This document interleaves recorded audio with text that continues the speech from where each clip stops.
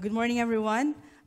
In this first part of the discussion, I would like to share with every one of you my experiences with working with a lot of local people, especially the local fishers and the teachers and some volunteer teachers and students, and also the people from the local government in the Philippines and in the Laguna of Venice, Italy. So I would like to share a little bit of the background of my previous research. That's where they contributed a lot, these local people, the volunteer teachers and students, and staff from the government. We were doing this research. I'm always collaborated with Baiba, Dr. Baiba, and we're doing this research since 2018. We interviewed a little bit background of the research of our study region, the Laguna of Venice and the Philippines. We're studying this region through the knowledge of the local fishers because of the main problems in this region, such as the decline in the fishery and how it is related to also the decline of their habitats in this region. So how the local people, volunteer teachers and students are taking part of this project. In our field works in the Philippines and in Laguna of Venice, Italy, we are always, I'm sorry, I'm out of my spot here. In our research, we have been working with them and how they are part of our research. For the local fishers, they serve as our research guide during the field works. And always during the fieldwork, with the help of the volunteer teachers and students and the local staff from the government, they accompany us to go to the fishing villages and to interview the fishers. From speaking with the village leaders up to all the interviews we did in all these fishing villages in the Philippines and in the Laguna of Venice. Also, another contribution of the local fishers and volunteer teachers and students, they are being our research guides to explore the ecosystems, the Laguna of Venice and the Laguna Lake in the Philippines. They serve as our research guide. They brought us to all these fishing trips to observe their fishing activities, and they showed us the available plants in the lake which are now declining, the available algae in the Laguna of Venice, which are also being invasive and also declining at the same time. I meant about the seagrasses are declining. And also, they help us in collecting and identifying the plant samples, the important plants which serves as habitat spawning areas, and aside from that, habitat spawning areas and hiding places of all these fish species in the Laguna of Venice and in the Laguna Lake, Philippines. Aside from that, in our field interviews, they also mentioned to us all the food uses. So we're able to try all those dishes during our field work. So it's one of the joy of the field work in the Philippines and in the Laguna of Venice. Also, aside from the local fishers, the teachers and the students, the volunteers, we also spoke with the concerned fishery agencies from the local government. And okay, that's my first part of the discussion. Yeah, thanks so much, Jimlea. Sonia, you had the topic of hackathons. So would you elaborate a bit on that? So what's that about? I will ask for your collaboration. Can you please stand up if you did an hackathon in your life? Stand up. Well, not so many. I was expecting all of you up because they are very popular now. And now, thank you so much. I'm asking you another questions and two more questions. One, are you feeling comfortable to work with people that are very different from you? If you say yes, standing up. Okay, super. Now, wow. To be honest, are you feeling comfortable to work with people that are very diverse from you? Think about it, other 30 seconds, and choose to stand up or not. Are you really feeling comfortable? Oh, someone is getting down. Okay, cool. You are super brave. Thank you for your collaboration. The main purpose of this question is to prove the fact that when you are in an uncomfortable zone, practically you want to pass from state A to state B. So you need to do something. And this, for me, is the most important part of creating a learning pathway. So the hackathon is really bringing people in an uncomfortable zone, not in a comfortable zone. At the beginning, they should be stressed. They should be uncomfortable. They should be, in a way, a little bit also disrupt on the fact that people in the team they have are very different from them. And this is the most important part. Diversity is a value in a hackathon. So what is an hackathon? In education, hackathon is the way how we can work in an inclusive way with people very different from us, in a transdisciplinary way, and I will tell you what does it mean for me, transdisciplinary way of working, and to be able to get an idea, to get an opportunity that can become a solution. I will never use the word problem. I'm against the word problem. I'm also linking my speech now with what I learned from the speech before, because I think transdisciplinarity is really also like that. We learn from each other in an iteration, in a co-construction of knowledge together. So practically there are no problems, there are a lot of opportunities. And that's the first meaning that we give in a hackathon. What is an hackathon? Definitely doesn't come from education, it comes from the company approach, the business approach, the ICT approach, was a solution for companies for getting ideas in a fast way. In 12 hours, 48 hours, maximum 3 days, they were bringing people from different environments and sectors, asking them, you have to come out with new ideas. Because we are a company, the competitiveness outside is very strong, we need to get out with something new. So please work on that. Time construction or time limited, and at the end, many ideas were able to come out, many creativities, many talents, and of course, new business and money for the companies and the ICT companies. How we moved from that sector to the education. Practically, we don't do exactly the same. We are not looking for to open a startup when we apply hackathon in class.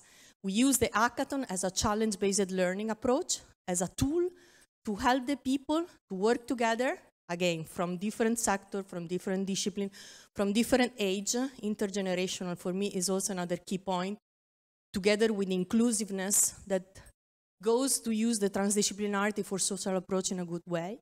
And at the end of this process of learning, which is very co-constructive, it's the co-creation approach that we will discuss it later, it's really related to that, they are able to come out not with new ideas and for solving a problem, but with some ideas that come out from their reflection, their self-reflection, their co-construction, and what I'm calling the emergent design approach that we use it.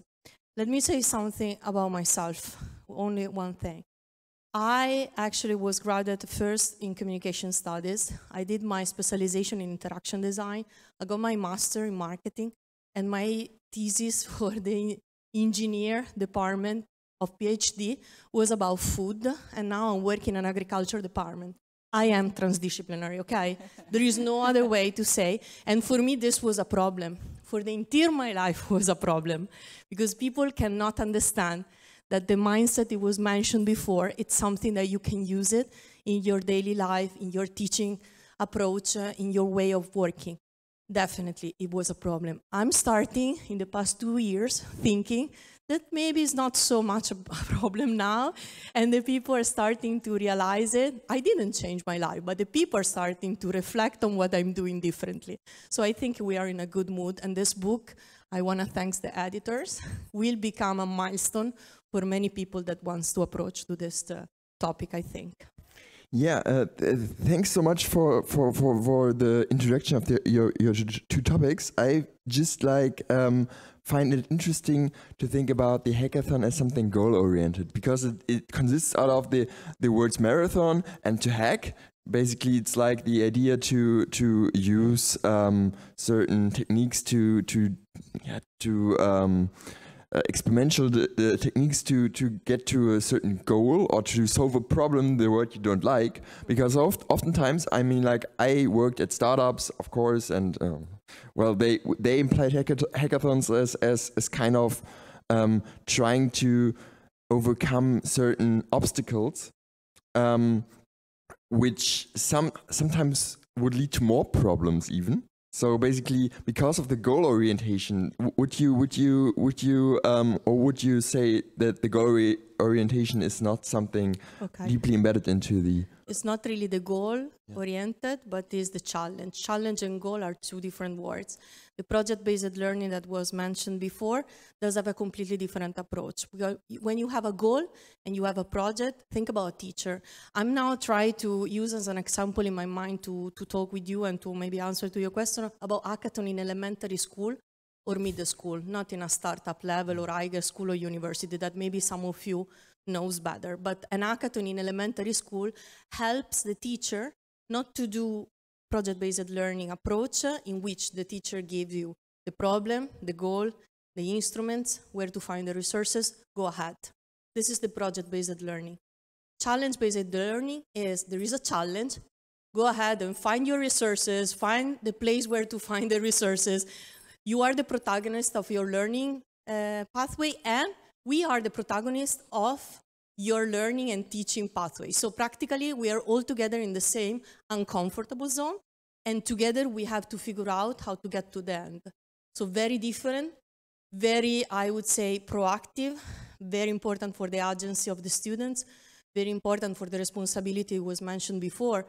Nowadays, we need more responsibility than maybe some hard instruments that you have to use it.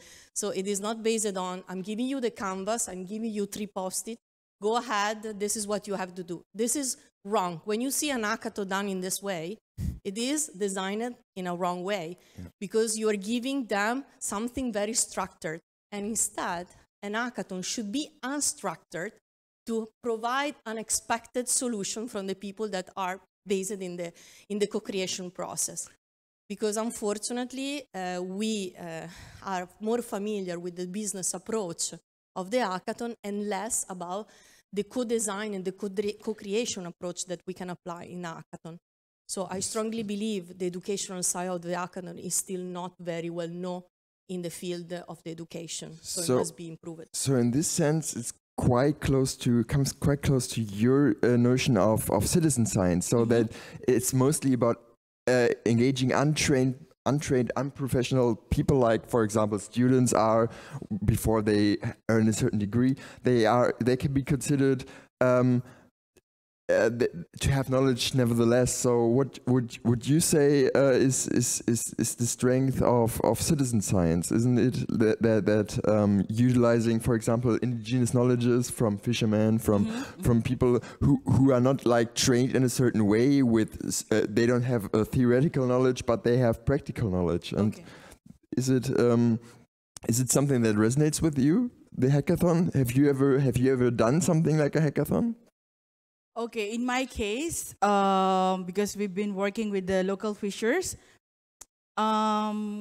we in my previous studies up to now, we are considering them as the local experts because they are the ones who are very knowledgeable about for example, I'm speaking with the Laguna Lake Philippines and the Laguna of Venice. These local fishers are very knowledgeable of all the changes, of all the positive and negative aspects of these regions. So we consider them as local experts because their knowledge is based from their long-term fishing experiences in this region. We're talking about 5 decades of fishing experiences, which I remember what Baiba said, which is the satellite data cannot detect or something like that. So we have been working with them. We have been collaborating with them to get as research guides, and we interview them. And it is from their perception. We would like to represent how they view the Laguna Lake Philippines and the Laguna of Venice changes in the past, based on their decades and decades of fishing experiences. And we involve some local people, like the teachers and the students, because We would like to start in the Philippines, where I come from. We would like to start that they are part of the research process. In this, the knowledge coming from them, coming from the fishers especially, could be integrated into their local learning materials, which could be put into their subjects in their schools. Yeah, I was always thinking of the hackathon as a certain mold for citizen science to take place in. So basically, like the idea to give agency to non-experts and to actually engage them in a fashion to say like, well, yeah, in this or that framework, you can actually be creative. You can have the agency that normally is reserved for professionals in the field. Would you? I mean, like, have you yourself viewed it this way, or have you? I mean, like, especially for using it in educational backgrounds. Yeah. I just also want to say that the article you will find in the book, I have different co-authors that I decided to involve because they were protagonists of some of those hackathons that you mentioned. Because historically, I told you, we started from the industry, and then more and more we needed complexity to be solved, and more we realized that hackathon could be a good solution because it's fast, it's very transdisciplinary, it's very inclusive, it's very intergenerational, it's very transcultural. So the people started saying, maybe we need the hackathon for solving social issue or to apply for citizen purposes. I think in the book there are many examples we listed, but one that I want to mention is the one that was made in 2020 when the pandemic arrived, and there was this big hackathon online. That's another point. Hackathon can be done in a physical world, so half in online, half of in a hybrid situation or in person. But that was the hugest hackathon ever, and it was asked to everybody in the world to solve the problem of the pandemic. So yes, the importance of the hackathon in that moment. And it was launched by the FAO, the UN, so everybody was like pushing to use the hackathon as a challenge-based learning, not like there is a problem, let's solve it. It was really like, this is a challenge. We have no idea where to go. We have no idea what it is. We never experienced a pandemic before. So that's the difference between a problem. We didn't know what problem was the pandemic. It was a complexity, but it cannot be defined as a problem where in March 2020 we realized where we were. So practically that was a challenge, and everybody participated from all around the world. We also dedicate time with the editor discussing and saying, not taking this as a Western mindset. We should say that hackathons are going to be used also in other countries, in other continents, for problems that are not only based on business and companies' requests. So I think nowadays, the way how we use hackathon, personally, we use it to act the village, to help municipality to talk with their citizens, to come out with real problems, because most of the time the problems they identify are not the right one, are the ones that instead can be solved easily, and instead they have big complexity that need a lot of work. So I strongly believe this is a way for municipality, for policymakers, I would say policymakers, so the people that works with policymakers, to do something in a different way. For this reason, I want to say what is for me transdisciplinarity with a very simple example, if I can, which I use with my students as well. And this came with the three definitions of multidisciplinarity, interdisciplinarity, and transdisciplinarity, which we use as synonymous, but they're not. And the easiest way to define this is a room. Take a white room, that's the example, and bring a farmer, a policymaker, a designer, and a scientist inside. They stay in silence, they don't speak. There's a white room, white wall. They stay for 30 minutes. I'm getting out and I'm saying, this is a multidisciplinary room. Is it right? Is it right? They are multidisciplinary, they are in a room, and that's a multidisciplinary room. They don't do anything, they don't speak. But we can say this is a multidisciplinary room. Second, I'm getting inside of the same room, and I'm saying to the same people, hey guys, we have a challenge. We have to fight the hunger in the world. Something simple, okay? So please, help me to figure out how to do it. Not one idea, two ideas, three ideas, whatever you have, please help me. What we will have it. people will start to discuss. Maybe we will have a leader. Maybe we will have some loser. Maybe we will have people say, I have no idea. Others will say, I know how to do it. They fight. They don't. 50-50% to find out an idea. This is an interdisciplinary room. They start to interact between disciplines. We don't know where they will go. 50% they will figure out a solution, but 50% no, maybe they will fight. So why we need a third word? What will happen? Again, in the same room, what we can ask them to do. So we go to the room, we say, same kind of challenge to fight the hunger in the world, but now use transdisciplinarity. The transdisciplinarity can be defined in this way. Each of us does have a lens of investigation, no glasses. Because if I give my glasses to him, he doesn't see anything, okay? Because we have different also use of the glasses. Lens of investigation are different, can see the problem in a different way, the challenge, the opportunity in a different way. We can borrow the lens from each other, but the most important part is the fact that after borrow, we leave the lens back to them and we continue with our own expertise. So the designer will borrow the lens from the scientist, from the farmer and policymaker, but later on they will give the lens back and they will continue as a designer. And this, if it is applied at the same time all together, will create a transdisciplinary methodology approach. Apply it. 100%, the final solution will be a win-win solution because you will take care of all of the lens of investigation, but also of all of the expertise of the 5 people in the room. Is it easy? No. Can be learned? Yes. It's a mindset? Yes, but it's not an attitude. That's another point. It must be learned. There are methodologies. Design is a methodology. Design is always transdisciplinary, and design can be used for this approach. That's why hackathon, I would say more design approach can be used for citizen approach, for educational approach, for any context in which we need to find a way to solve a complexity that we have.